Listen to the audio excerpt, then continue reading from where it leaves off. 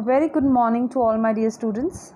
Today we are going to discuss the summary of the poem Upon Westminster Bridge, composed by the famous poet William Wordsworth.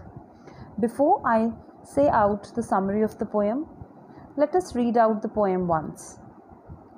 Earth has not anything to show more fair, dull would be of soul who could pass by, a sight so touching in its majesty, the city now doth like a garment wear, the beauty of the morning, silent bare, ships, towers, domes, theatres, and temples lie, open into the fields and to the sky, all bright and glittering in the smokeless air. Never did sun more beautifully steep in his first splendour valley, rock or hill. Never saw I, never felt a calm so deep. The river glideth at its own sweet will.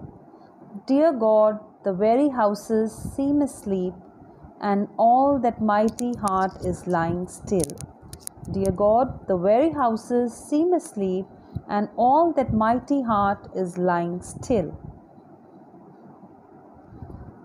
So this poem, written by William Wordsworth, and William Wordsworth loved nature, but finds the beautiful clear sea of the London skyline spread before him while he crosses the bridge as quiet and lovely as anything to be found in nature. The speaker begins by asserting that the view before him just might be the best in the world.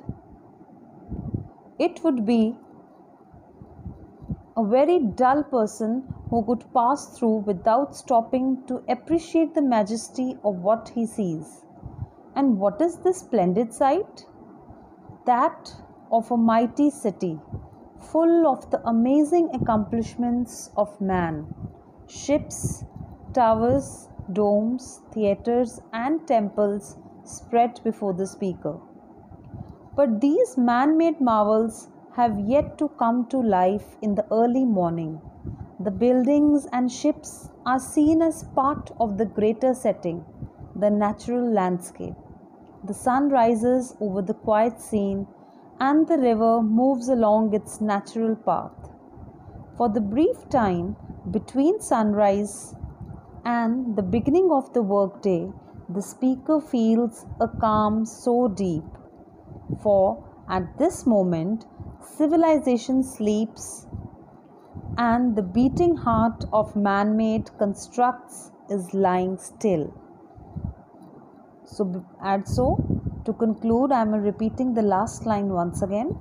For at this moment, civilization sleeps, and the beating heart of man-made constructs is lying still.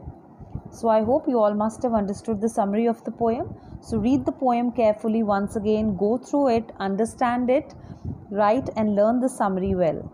So till then, take care, stay safe, and have a good day ahead.